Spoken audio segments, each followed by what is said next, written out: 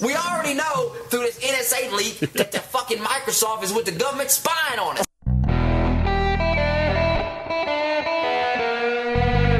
Everyone's freaking out about Xbox One now. Like E3 just happened this week. Terrible or something. Oh my God, these nerds! They just want to brag about how much they hate something or whatever. Yeah, yeah. Oh, they're so stupid. So I saw the hubbub and I looked up what the differences are. It's fair. I mean, it's fair to bitch about it. I pulled some clips of some angry nerds for you guys. It's always funny to me. There's a camera on the Xbox. People are pissed that it's like connected to the new Xbox, so it could like film you or something. This guy has conspiracy. Yeah, I'm sure that's what they want to film.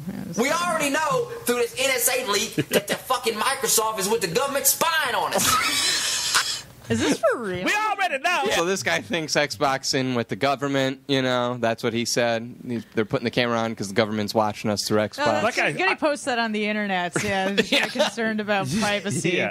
I'm hoping someone takes an interest in me. I'm a comedian. You know what I mean? Please, someone's watching my content. Use the Patriot Act on me. It's a chance to make more fans.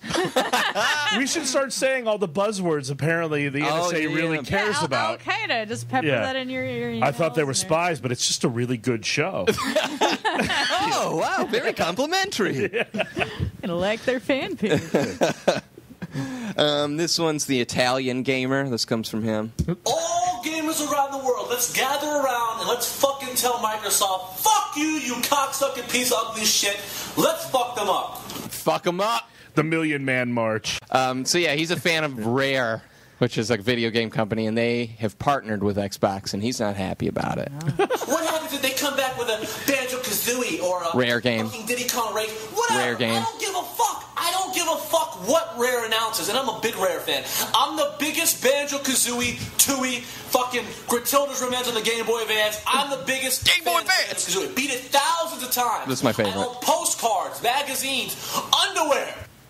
He's got Banjo-Kazooie underwear. I think the founding fathers would be proud. This is what. Yeah. We're. These are the problems we have. And it's funny though, right? But be grateful, you nerds. Yeah, you're pissed about it. By the way, there is another I don't get the anger because there's another choice. There is another choice you can go with. You don't have to go with Microsoft. All right. Well, this comes from the Angry Joe show.